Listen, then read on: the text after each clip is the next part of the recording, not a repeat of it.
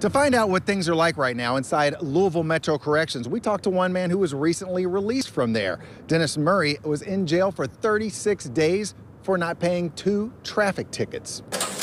So why is it so crowded there? Why do you keep people so long? I mean, you got people, you got to step over people. Dennis Murray says he could tell Louisville Metro Corrections was short-staffed during his stay at the jail. I've got high blood pressure, and it was almost a week or 10 days before they even got my blood pressure medicine to me.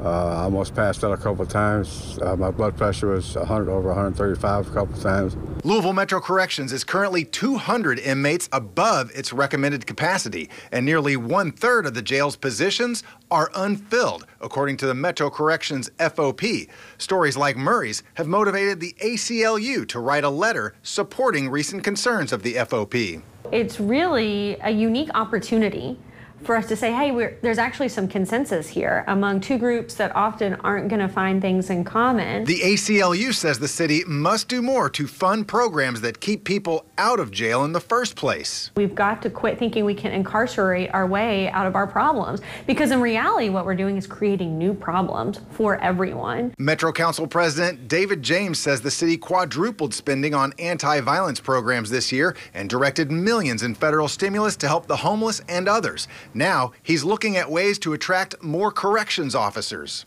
I hope to be able to introduce an ordinance using some of our ARP funds and some of our mid-year adjustment funds to be able to offer hiring incentives and retention incentives to keep our personnel working. Murray agrees something must be done.